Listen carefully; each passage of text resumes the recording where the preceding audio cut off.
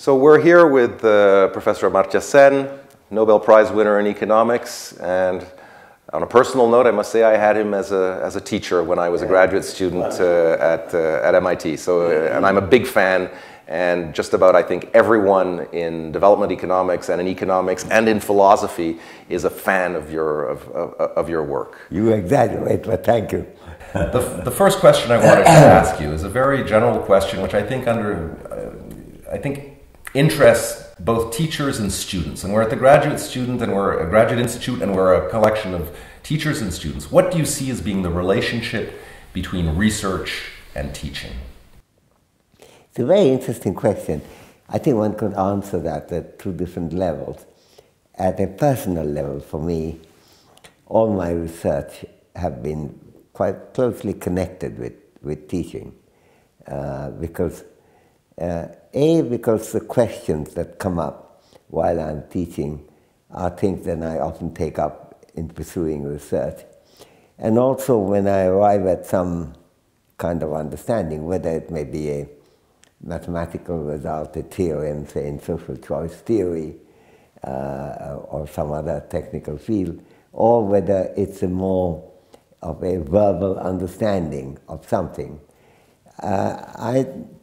I'm very anxious to share this with young, bright minds who could comment, criticize, and who don't have the restraint that often people have later in life in being not wanting to be confrontational. Well, some do, but students are marvelous that way. So for my research, they're very thoroughly dependent on teaching. And to a great extent, I hope I'm able to reflect in my teaching what my research findings tend to be. So for me, they're very closely linked. Now, for many others, this is not. And I think that's why I said you can answer it two different levels.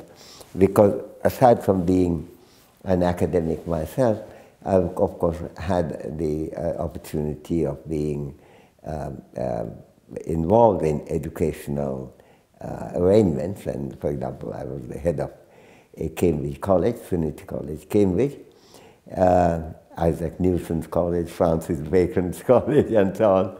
And so when I was there was also a question of how the work of particular fellows are going. Now, sometimes you encounter a person who is excellent at teaching, on the other hand, is not doing any research.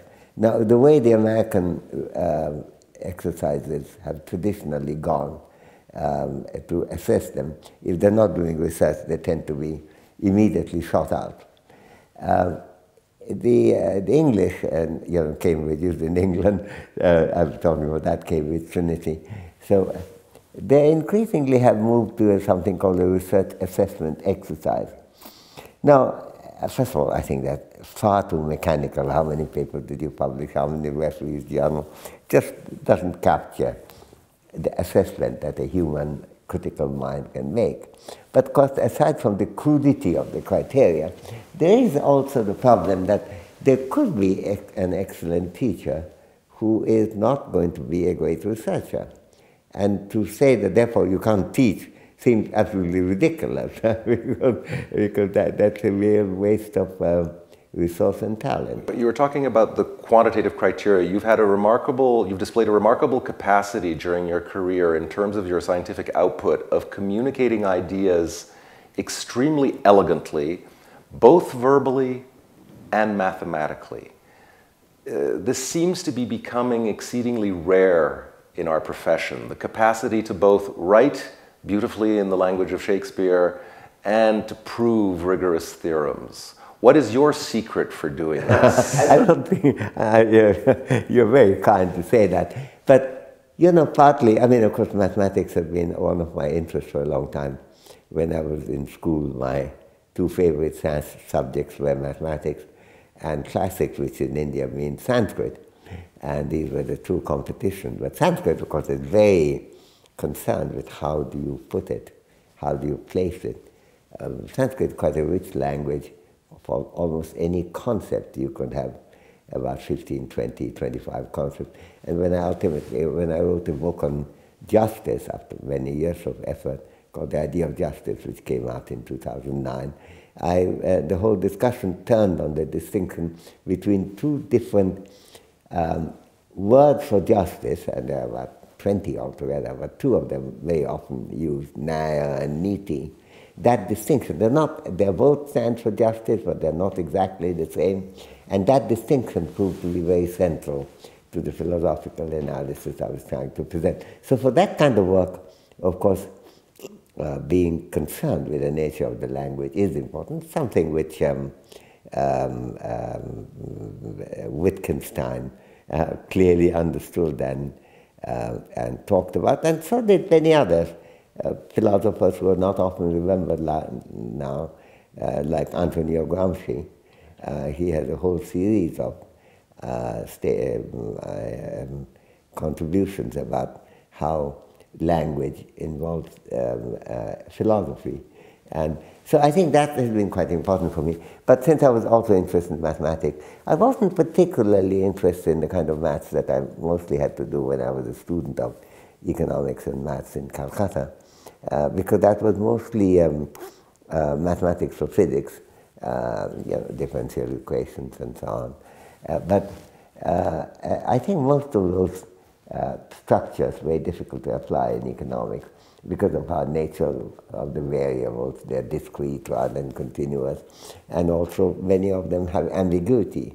So kind of odd concepts like incomplete ordering, fuzzy sets, capturing ambiguity precisely is much more interesting. As it happened, there's an enormous amount of mathematics on that, connected with mathematical logic. But very few applications. Yes, and actually in my work on social choice theory, and if somebody said, what is your main area, I think probably it would be social choice theory. And that, of course, my mainstay there had been that kind of analysis, which I really enjoy doing. But you see, I think once you have completed the mathematical proof, for example, Kenneth Arrow had a theorem called impossibility theorem. So I tried to show certain ways of avoiding that problem, but also showed that certain ways of generalizing it without some of the assumptions that Arrow made. It's a profound theorem, his, not mine, but I tried to extend it, and I think I did succeed in extending it. Kenneth Arrow for a long time resisted that, but eventually he did accept that. I think all that is based on his insights. Nothing would have happened without Arrow's insight. But once I got the result, and it's rather complicated, and actually 2 weeks ago I was in a class I was teaching my students how the proof works. You have to not only check rigorously how each step is proceeding, but what is the whole thing about? What sense can you make of it? And in some ways I think I have a very primitive mind. So once I have proved something, I have to ask, so how would I put it in a nutshell? What is going on? Why should we expect a result? But you don't burn your notes like Marshall to be able then to write it up in beautiful prose. You keep your mathematical notes, unlike Marshall. Yes, Marshall was a very different kind of an economist. For one thing, he was a proper mathematician, as one said. But no, I don't. And when I wrote my book, Collective Choice and Social Welfare, in 1970 it came out, the chapters showed my schizophrenia, the alternative. One star, one is in prose, 1 star, I like to think of it being in poetry, but it's really in mathematical notation and mathematical reasoning, and no compromise on symbolism and operations there. So 1 star, 2 star, similarly say 7 star, 7 is in English without any maths at all. That's Marshallian, if you like. And then 7 star is well, quite a lot of problem with, even actually, Marshall is such a great economist, but sometimes people have raised questions. One of the questions was raised by Piero Zappa quite early in the 1920s, Namely, why does he say that? Now, there must have been some math behind it, but if you don't publish that, he did actually. He has several books called it. One of them, he did have the mathematics there. But you have to have it some stage, because some guy is going to ask saying, look, I don't believe it, I challenge it. Then you have to say, okay, no, this is how it goes. But what do you think of well, first of all, in a more general sense, the formalization in our field, but if I take the specific example of development economics today, when sometimes, and some of our colleagues have the impression that we're turning in development economics, as in physics, one goes through sort of an experimental phase and a theoretical phase, and we're probably in the middle of an experimental phase in development economics. One sometimes gets the impression these days that we're moving towards becoming glorified epidemiologists and simply asking whether things work or not, rather than why they work or not. I'm being provocative here, Amartya. No, I accept that you're being provocative. I think it's a good provocation. I can't claim to have thought deeply about this question, but I think diagnosis about what would work, what will not, is quite important, because the world has been full of well-intended organizers. If you think about it, if you look at, for example, the Soviet economic system, I mean, there was a political problem, namely doing it without a democratic structure as a real problem. A main point of view. I mean, that's why. And there, I must say, ideas like the dictatorship of the proletariat, etc., really didn't translate to anything tangible in a political process. That was the main failure. But there was also a failure that there was a great deal of grand imagination, not just only in Marx, but even in Lenin. But the translation of that required much more institutional thinking that they didn't have. It's very odd, because in some ways the discipline of Marxism could be thought to have put institutions very much at the center. And yet I think there was a failure when it comes to look at the future. I don't think it's a failure of Marx, because as far as Marx is concerned, he was identifying difficulties. He didn't think that there's going to be a revolution around him. And when the October Revolution happened, and that was a very electric moment for many people in the world. Just a few days ago, 3 days ago, Eric Hobsbawm, the great Marxist historian, died. And I was looking at one of his books, Interesting Times, when he said, well, no matter how badly the Soviet Union might have worked out, there is no question that the October Revolution was a great moment of triumph for the human sense of dignity about all human beings, etc. Didn't translate that way. Let me ask you a question which is simple, but therefore probably impossible to answer. Why are some people poor and some people rich? And what can we do about it? What would be Amartya Sen's... you're too smart to give silver bullets. We'll let that be done by social commentators who no, exactly. So why are some people poor and some people rich? Well, I think in some ways that is a question I did have to address when I did my book on famines, because it is concerned with the issue that in order to be, in the case of famines, I was concerned, does this person, does this family have the means to buy food? Now, in order to, if you don't have the means to buy food, no matter how much food there is in the country, you're bound to starve, unless there is a government coming in and helping you out. Now, given that, you have to ask, how does a person become entitled to food in terms of market entitlement, to be able to go and say, here's my money, give me some food.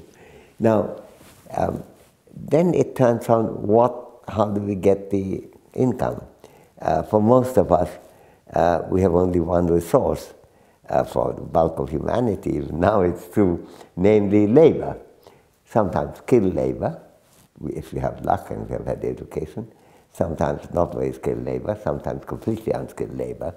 So it's a question of how you sell it. Now, if you are in a situation where you cannot get employment at all, and you live in a country which has no unemployment insurance, no social security, no safety net, well, then you will starve, because there's no way you can buy food.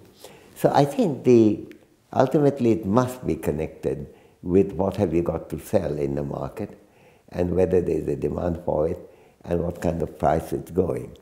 Now, I think, and that's why wages are so important, because it's through the wages that people earn their ability to buy anything else, except to the extent that the state provides it, like public health care, public education, and sometimes even public distribution of food.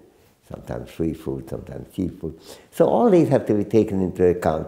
But as far as the individual capacity, your question is concerned, namely what people make for your own wage, it really depends to a great extent on what we can sell, and in particular, how is our labor, available labor power. Marx made a big distinction between labor and labor power. How does the labor power available for marketing, and at what price? And so I think the whole question really turns on that. And if there are other things that you can think of, educated people command higher wage, yes, because their labor productivity is higher, and also their status is higher. It's not all productivity, there are many other issues. Similarly, nutrition. Often there was a big discussion about how undernourishment makes you less prone to find employment, and that will make you keep poor. But then, of course, once you are very poor, then you are a trap, because you can't get the food. So do you believe in the existence of poverty traps? Some of our colleagues... Yeah, I don't, it's... I think the Laureate was his Stanford PhD. And if we go back to Rosenstein-Rodin and people... That's right, others are also doing that, yeah. Well, I think it's an important thought, and certainly the contribution of nourishment to productivity and to earning an income and making a positive contribution to the economy, as well as becoming a bit richer or less poor. Certainly it's worth pointing out. But there are many other elemental relationships, I think. I think it was quite a important issue to emphasize. But I don't see that traps makes it, There are many others. You could say, if you don't have education, you get very low level. But in terms of non-convexity, some sort of non-convexity leading? Well, I'm sure your listeners are going to follow your non-convexity thing. So let me translate it into common language. That is, if you're not educated, you get a low wage. And if education is not available free, then you may not get yourself more educated. That's another trap. There are many such traps. Trap really means, in this case, that it works both ways. Low A tends to lead to low B tends to lead to low A, and that's a vicious circle. Opposite of it may be a virtuous cycle. High A leads to high B leads to high A. I think it's very important to look at all these things, because economics is a subject where our interrelationships are very important. They're kind of single-minded concentration on any one relation over all others. It is not a particularly good thing. But when you're taking a broad view, yes, all those things that may appear like a trap, which are basically a simultaneity of relationship, they will have to Amartya, we're almost out of time. Let me ask you a question for the benefit of young economists. What would be, if you had the chance, and you have the chance, to tell young economists, to give them a piece of advice, someone who's just finishing a PhD in economics or who's finishing a master's in economics, what advice would you give to them in terms of what they should do with the knowledge that they've learned? Well, that's a complicated question. It's a horrible question. It's a horrible question, but horrible questions deserve an answer. So let me say three things on that. First of all, I think our ability to do interesting work depends to a great extent on what moves us, what makes us curious, what are the questions that we would like to solve. So given that, it would be always a mistake to say, look, this is a very important problem, I'm bored by it, but I'll still do it. I think it has to be something that excites you. Secondly, among the things that excite you, there could be many such things.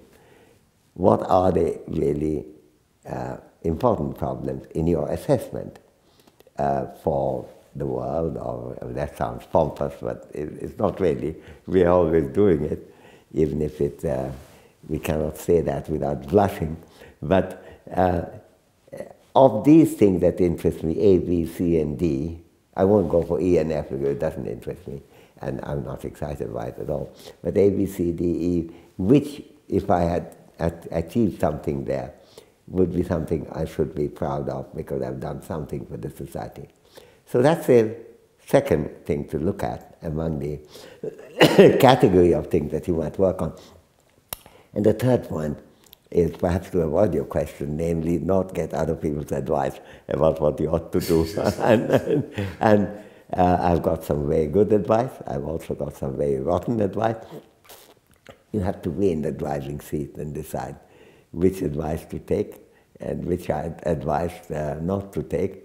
There's a lovely passage when Gautam Buddha, is having a conversation with one of his disciples, and somebody refers to a very complicated argument, and he said, how would I view that? And Buddha says, well, respect that argument, but don't trust it. And I think, don't trust advices, but of course respect them. Amartya Sen, thank you very, very much. I've had the privilege now of spending a few minutes. I should have been sitting at your feet, actually listening to you, and we should have been under a banyan tree. Would have been a lot more pleasant. But thank you very, very much for your time and for answering these very often simplistic questions. Thank you.